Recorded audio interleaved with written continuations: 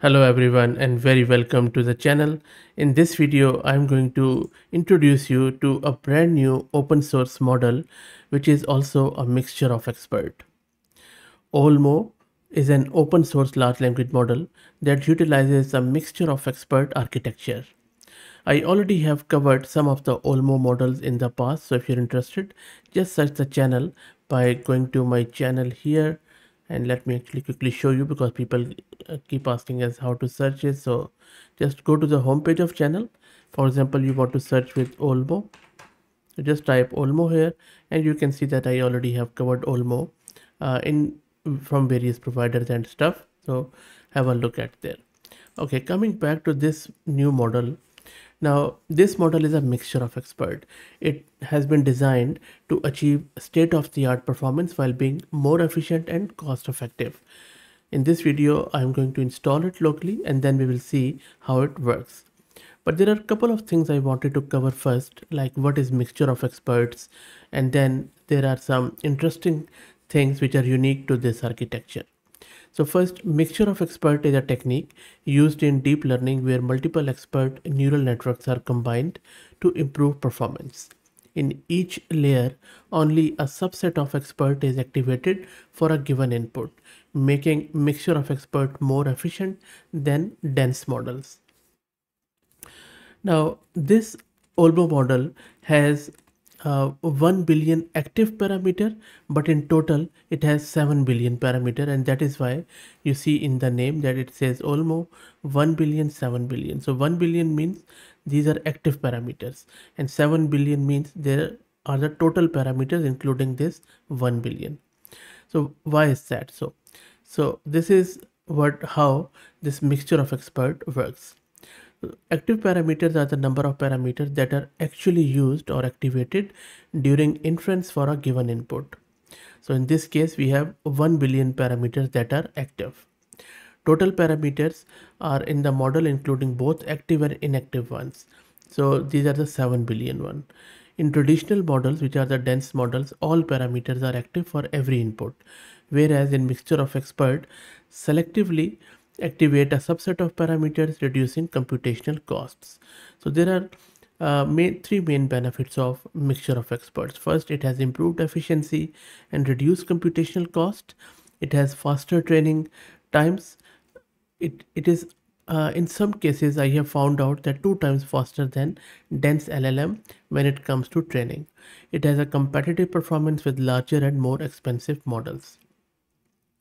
There are a lot of other things which you can check out on their model card, and also they have released a paper, so I will drop the link to it in video's description. And this is one more thing I really like about it, is that how open this release is by them, and this model is actually open source with a nice paper behind it, and you can easily translate all of the paper and stuff which they have given in the their methodology, and you can replicate it very easily, and that is what I really like about it.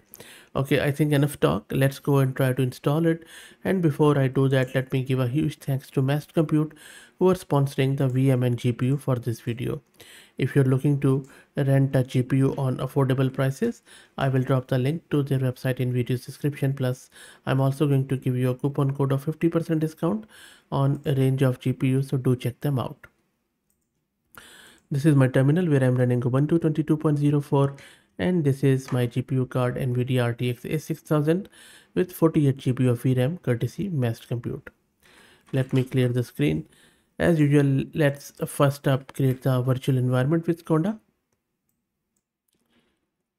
So the virtual environment is created. Next up, let's install the prerequisites from the source like torch and transformers. Let's wait for it. It is going to take 3 to 4 minutes. All the prerequisites are done. Let's launch our Jupyter notebook in the browser, and this is where I'm going to download and play with the model in the browser environment. And the Jupyter notebook is launched. Let me import the libraries and then download the model plus the tokenizer. Let's do it. And the model is being downloaded. There are 3 shards of it, and it seems there are first shard is 5 gig. Let's wait for it to finish, and I'm also putting it on my GPU. I don't think so this is going to run on CPU, but so let's use the GPU while we have it. So the last shard is being downloaded. The size is around 14 gig.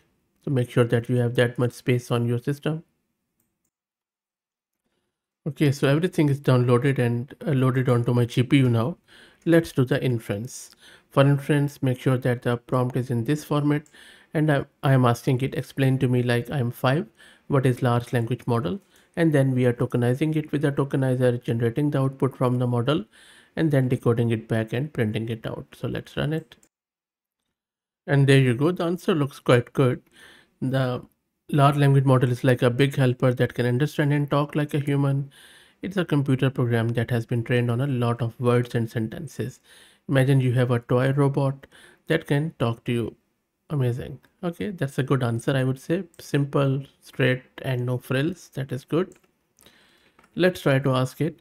Write 10 sentences ending with the word beauty. Let's see how it goes. Most of the models, they get it wrong. And the model has come back, and you can see that hardly any sentence except the first one has ended with word beauty. The prose is quite good. I mean, look at this. The way the stars twinkled in the night sky was a beautiful reminder of the vastness of the universe. So the English prose is quite good, but not only many of the sentences are not ending in the word beauty, but also there is no word beauty in few of the sentences, which is interesting. So I would say it's a fail, but still the English language is quite good. Let's try another one. So in this one, I'm asking it, how many R's are there in the word strawberry? This is another seemingly easy question, which most of the models are getting wrong, surprisingly. So you see, it says there are two R's in the word strawberry. So the word strawberry has one R in the first syllable and one R in the second syllable. Here is a background. The first syllable straw has one R. The second syllable berry has one R. So you see, it totally got it wrong. I don't know why, but this is quite surprising. And many models just get it wrong. Okay, let's try out a math question. I'm just giving it an equation. So let's see if it can calculate. And there you go. So it seems that the math is quite good. It has done a logical chain of thought, and then it has step by step solved it, and it has reached on to the correct answer, which is 20. Cool. Let's try another logical question. Now in this one, I'm asking it that assume the laws of physics, and I'll run it meanwhile. Okay, so I just need to make sure that I break it down in the proper quotes. Let me do that. Okay, now so check out this one. Assume the laws of physics on Earth. A small marble is put into a normal cup, and the cup is placed upside down on a table. Someone then takes a cup and puts it inside the microwave. Where is the ball now? Explain your reasoning step by step. So let's see how it does the step by step reasoning. So look at the response now, and it takes its sweet time to come back, by the way, the model. Anyway, so it says when the cup with a marble is placed inside the microwave, several things happen. Microwaves are emitted from the microwave's magnetron tube. These microwaves penetrate the cup and the marble as the water molecules heat up.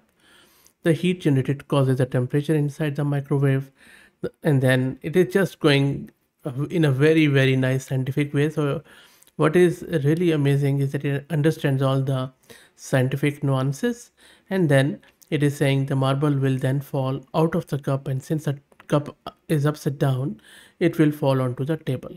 So then it is giving the summary towards the end. Very nice. Really like the, I think reasoning is excellent.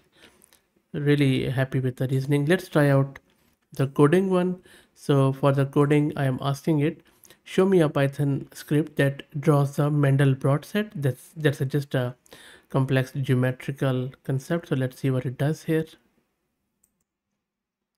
And there you go. So look at the response. It has produced a really finely written Python script where with matplot, with numpy, and then it is defining a function, drawing the Mandelbrot. Perfectly awesome. And just because I have given it 512, so max token output, but the program looks good. So coding is also, I would say, excellent. So coding, reasoning, and this is awesome. Language is writing is good, but I think some following the instruction in terms of language is not that great. So all in all, really good stuff, especially the way they have open sourced it, because it's very hard to get a mixture of expert model fully open sourced out there. But now we have this one, and I'm more than sure that now we will see more and more mixture of expert models out there, because anyone can now replicate this. So that's it, guys. I hope that you enjoyed it. Let me know what do you think. If you like the content, please consider subscribing to the channel. If you're already subscribed, please share it among your network as it helps a lot. Thanks for watching.